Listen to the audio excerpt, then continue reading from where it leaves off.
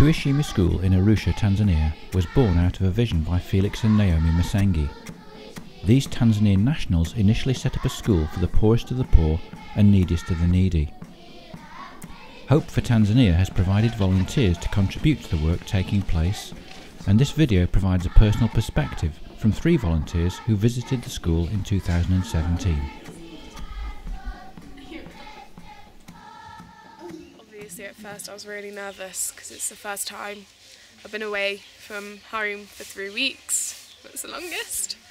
But since I've come here, it's been a real eye-opener, and probably one of the best experiences I'll probably ever have. It's for your first time I've noticed it's very emotionally draining due to the fact you're visiting children's homes and you're obviously seeing children that aren't very as well off as we are back in England. Seeing some of these children and the way they are in education is just amazing. They really, really appreciate the help that they get.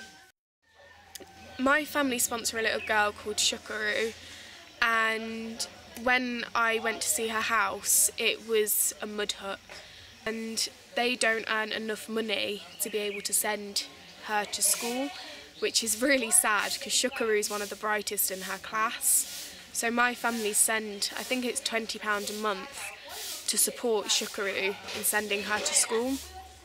So that doesn't seem a lot to us, but here that can get you an education, the clothes you need to wear, and the food that you need to eat off your table. Shukuru is a very, very bright, pretty young girl, and she will grow up to do many things when she's older.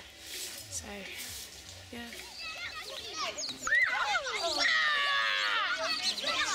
Having never left Europe before, this has been a very big trip for me to make.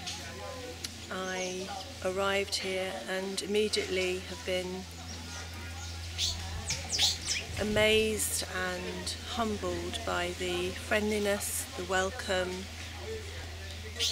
of the people, both in the school and in the homes that we've visited, and generally in Africa and in the towns that we've visited. So mostly I see smiley faces everywhere. They're smiley, happy, content faces, despite in many cases quite a lot of poverty. So we visited a few houses where the inhabitants have so little and yet are so welcoming to us, so generously preparing food or drink for us, when you know that actually that is a sacrifice to them, that costs them something. That may cost them, if they cooked you a meal, the rest of their week's ability to be able to feed their family sufficiently. The children are so eager to learn. They almost fight for the chance to speak to the teacher, to tell them the answer to the questions that are being asked. There's no apathy or actually no real behaviour issues. The children want to learn, they want to be here, and that's lovely to see. To be able to bless the children and the staff with things that they haven't come across before, to show the kind of practice that we employ in England that might benefit the classroom situations here.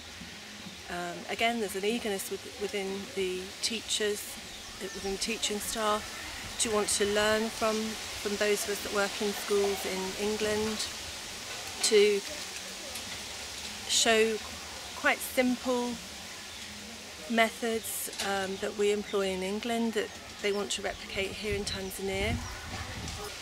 We are being enriched by talking to them about their lives and learning about their lives and the way that they live, their history, their daily struggles, what they have in their hearts, what their hopes are for the future, how we can help enable that to happen.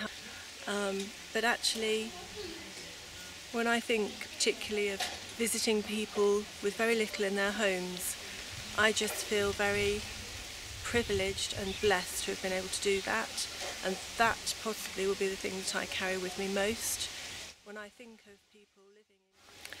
Hi, my name's Steph. I've come over from England. In England at the moment I'm training to be a teacher, so I'm going into my 3rd year of my course.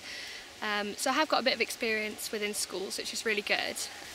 I've been able to put my practice from England and help out some of the teachers with new strategies for things such as getting children's attention. So we've used different clapping methods and things like that, which they've really enjoyed to learn. We've taught a couple of maths lessons and English lessons, and we've brought children up to the front and got them involved in lessons as opposed to having them sitting in their places and copying work. And then we've seen the teachers use these strategies in their own teaching, which has been really, really good to see. So I've been doing a bit of work in class 2, which is children that are about 7 or 8 years old.